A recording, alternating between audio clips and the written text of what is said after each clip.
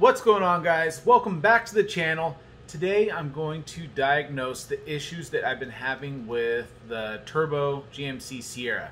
I talked to Kyle from Goat Rope Garage. He kind of pointed me in the right direction. I think I was concentrating too much on tuning issues and not thinking mechanical. He told me to look at the log and log all the misfires, but log misfires, but for individual cylinders. So you're able to log your total misfires with HP tuners as well as individual misfires for each cylinder, so you know which one is starting to have issues and things like that.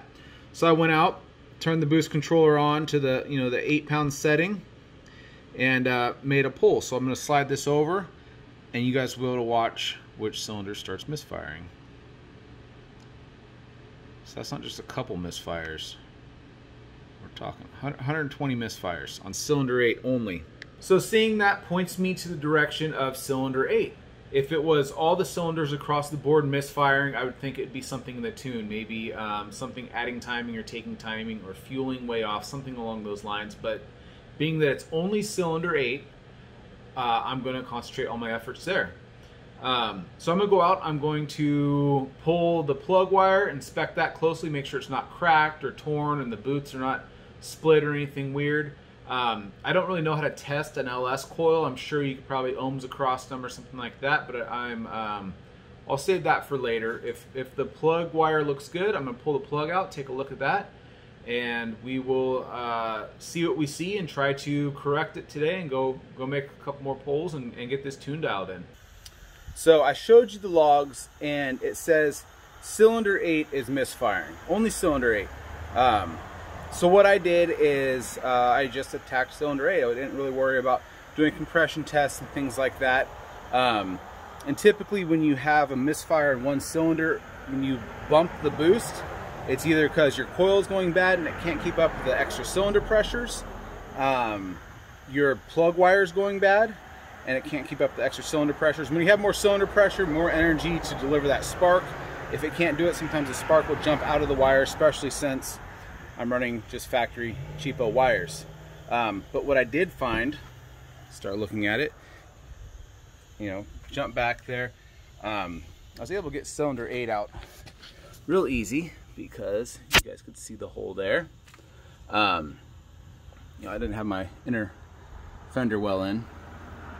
Still hitting on the frame there. Yes, I know.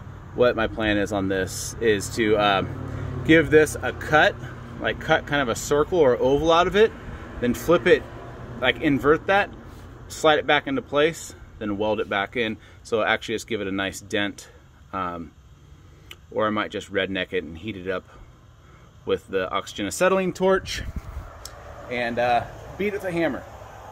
That's always an option. But look at this. So the car runs, idles, drives fine, but under high boost pressure. When I say high, I'm talking like 8 pounds of boost. Kind of feel it around like 7. Look at that. See that crack there? Crack in the spark plug. So what happens when it tries to deliver that spark through the tip of the plug, can't do it. So I'm going to go ahead and re-gap this, or not re-gap this one. Always keep a few plugs on hand, which was nice. I got another BR7EF NGK plug. I'm going to re-gap this I'll have to look back in the book, but I think I was going to 25 thousandths on it. So I will do that and stick that in. Then I'll take it for another drive, and I'll log it the same, log those misfires like I showed you, and see if those go away, or at least if it helps. And I'm pretty sure that's going to eliminate it, but if it doesn't, then we'll just start looking deeper into it.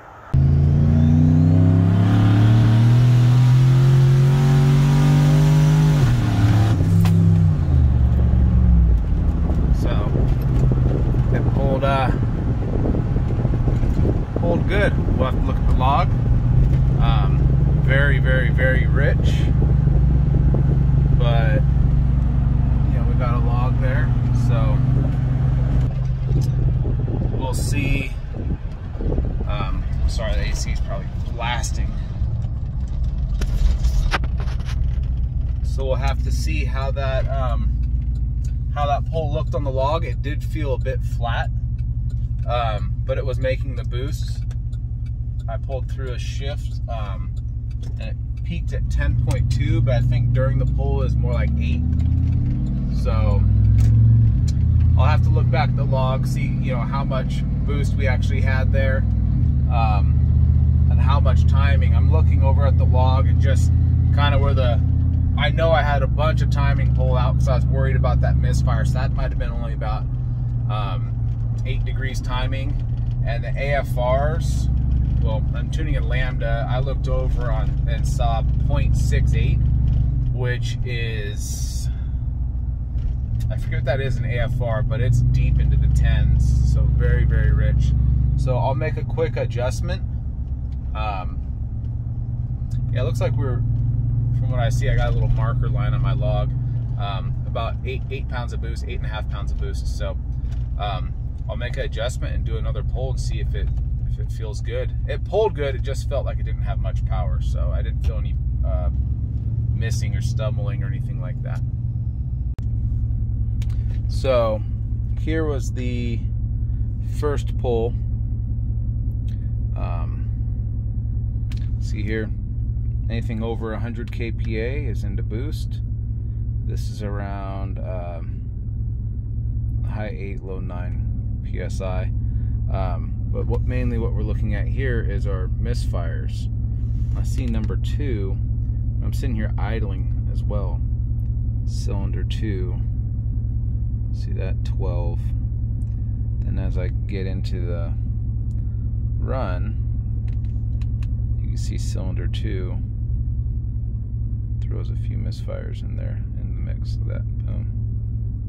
So I did a few pulls. We'll see if cylinder 2 is constantly a issue. I might want to look at that plug as well, make sure everything is. There's cylinder 8, and these are very, very minor. Might not be a problem. It's just a couple. Last time cylinder 8 was showing like 190. So let's see, there's a couple. 6 and 4. I don't know.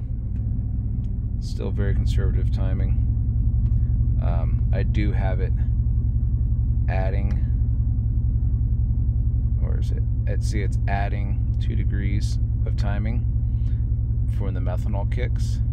You can see it was a 0.72 lambda.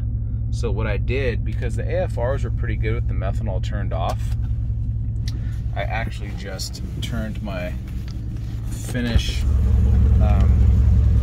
injection. It was on 10, now we're at about 13. So I think that will add a little less boost up top. So instead of changing the AFRs, or not the AFRs, but the actual injector fueling, I'm gonna add less methanol. That way if the methanol ever fails, it runs out, a nozzle gets plugged, anything like that, the engine isn't relying on the methanol to run good and safe. It will be safe on just pump gas, but better with methanol. It'll add timing and that kind of stuff, but it'll still be a safe AFR if the methanol fails. So I'm going to maybe add a little bit of timing up top. I don't know, because I am revving this thing out with a stock cam to 6,000. So maybe I'm pulling too far into the gears, and it's got stock springs and everything, so maybe it's also having a problem with valve float.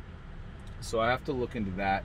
I don't want to rev it any higher than I need to, but if it pulls good up top, I'm going to lower it down to I'd probably turn the boost controller off and make another pull, so that's only like 3 pounds of boost.